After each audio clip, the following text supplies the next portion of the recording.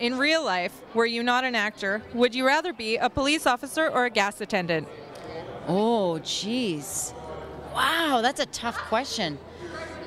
Oh, there's a part of me that would like to be a police officer, but I'm a bit scared of those situations. I don't think I would want to be like running into like an abandoned house, like looking for a burglar or something like that. So I guess I'm going to go with gas station attendant. Oh, can't be a truck driver? Okay. Geez, that's tough. Gas station attendant, they're probably both as dangerous. Remember, you get robbed a lot, right?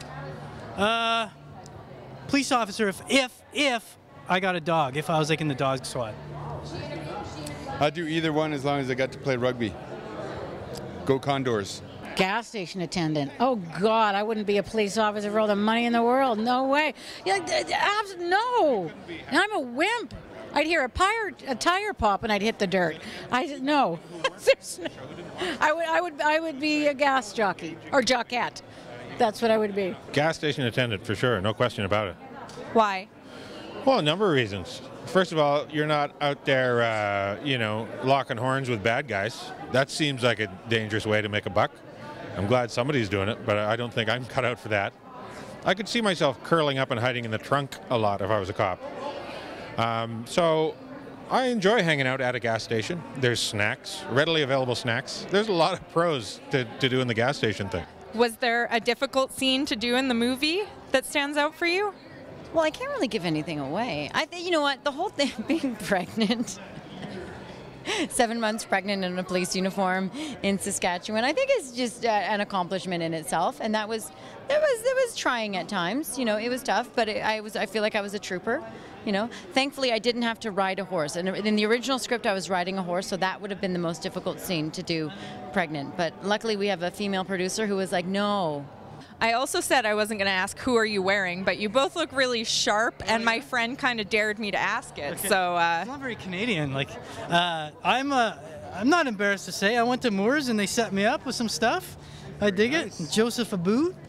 Yeah. Canadian designer. Yeah, if you want anybody to be your spokesperson, I'd be happy to take a few bills for that. Yourself, Lauren? Some crushed velvet velour blazer, smoking jacket by some Italian guy. Not quite sure who it is, but yeah, I like it. Your character loves chili cheese dogs. Do you yourself love chili cheese dogs? Yeah, it would be silly of me to write in something I didn't like. That would be foolish. I wrote them in specifically because I thought, this would be a good way to have extra chili cheese dogs through the course of my week and get paid for it. And legitimately, I have to do this for work. I love a chili cheese dog. It's nature's most perfect food. Who is the Woolerton to Moose Jaw's Dog River? Oh, you're going to cause problems in the media? That's not fair.